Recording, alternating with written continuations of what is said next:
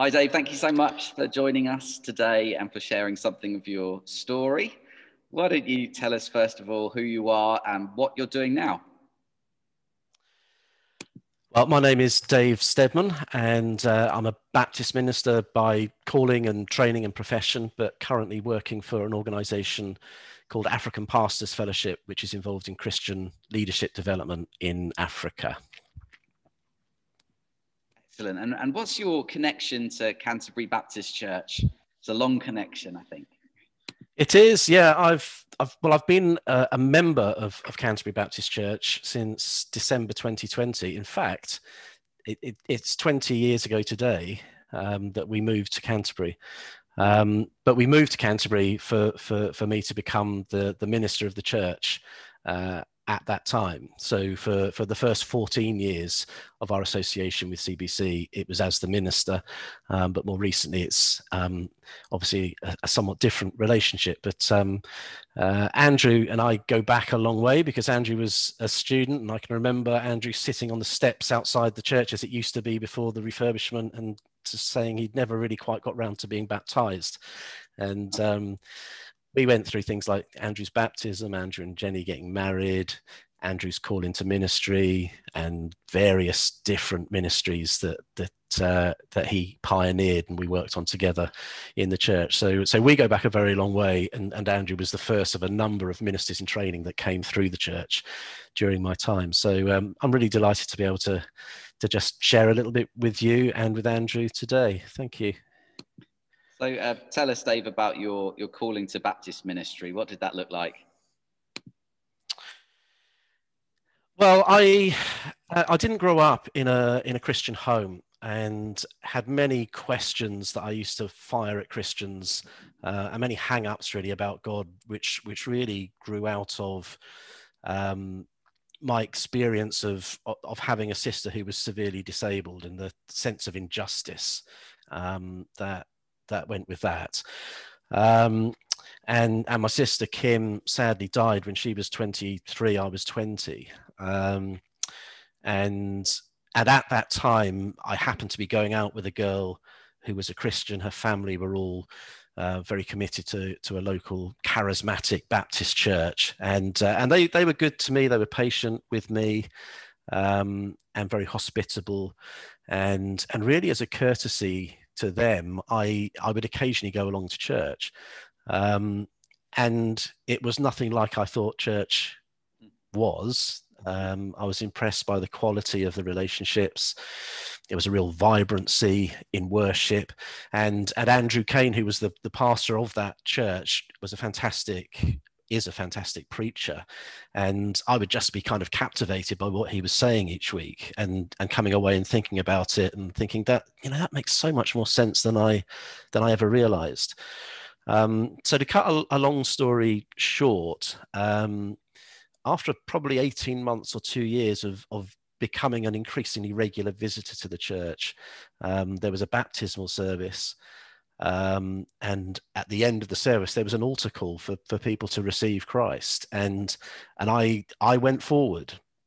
And as I was being prayed for that day, I had a really strong sense that I wouldn't have necessarily used this language at the time, but a sense that God was saying, this really is good news. And I was saying, yeah, why has no one told me before? Why have I got to being 21 before anyone told me this? And this sense that God was saying, well, that's what I want you to do. So my conversion and my sense of call to ministry were pretty much simultaneous, but it wasn't for another couple of years until after I was married. The other kind of coincidence in all of that is that the girl who was being baptized that day was Syra, who's now my wife. So I lost the first girl, but I gained the second one. I gained the better one, sorry. And together with Syra, we began to explore what that call really was. And in conversation with Andrew Kane and other leaders in the church there, it became clear that was to train for Baptist ministry, which is what I did. Brilliant. And we've talked before on the course I'm running and in other places that often your calling's discerned in so many ways, but talking with others is a key one, the way that God uses others to speak into our lives.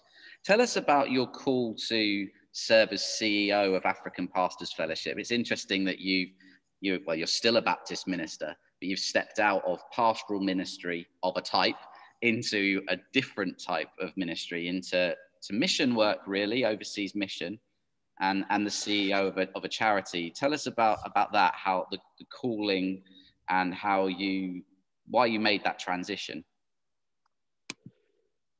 Yeah, I think, I'm perhaps a little bit defensive sometimes when, particularly early on after I'd made that step, people would say to me, well, now that you're no longer in ministry. And I was saying to them, no, I'm still in ministry. Yeah. It's just a different type of ministry. But I think there were kind of two aspects really to that sense of call. One was 14 years is a long time to be the pastor of one church. And during that period of time, the church went through some huge transitions, culminating in the refurbishment project. Mm. And coinciding with that, over the years, I'd had increasing opportunities to travel, to minister, to teach, and to come alongside Christian workers overseas, and especially in Africa, and particularly through the Ataria Bible School link that the church still has. So I had that sort of sense that God was opening up opportunities for me, and for a long time, for a number of years, had felt that whenever the time for me to draw a line at CBC as the minister, that it probably wouldn't be to another local church, at least not immediately. Yeah. That coincided with the culmination really of the refurbishment project. And I can remember sitting in the office after we'd moved back into the church and kind of looking around and thinking, this is fantastic. This is everything we prayed for. There's so many opportunities. Some of them are already kind of beginning to open up and happen. And I sat there and I just had the sense that that's somebody else's job to do now. Mm. That the job that I'd been called to do had been done. And to actually move into that new future was somebody else's calling. And alongside that, I'd become a trustee of APF, and I guess I also knew, if not consciously, subconsciously, that there was probably going to be an opportunity for some kind of paid role with APF. So it partly was a sense of completion at CBC, and partly a sense of God speaking to me over a number of years through traveling, and in particular going back again and again to Africa, that actually ministry was going to look quite different going forward. So those things didn't exactly dovetail. There was a number of months, a year or so, of kind of soul searching and wrestling and discerning. But ultimately, the decision was made that, yep, time's up for me at CBC, but APF was what God was calling me to do. And it's such a privilege to be able to do that work. And you've been with me in Africa and seen some of the work that goes on and the people.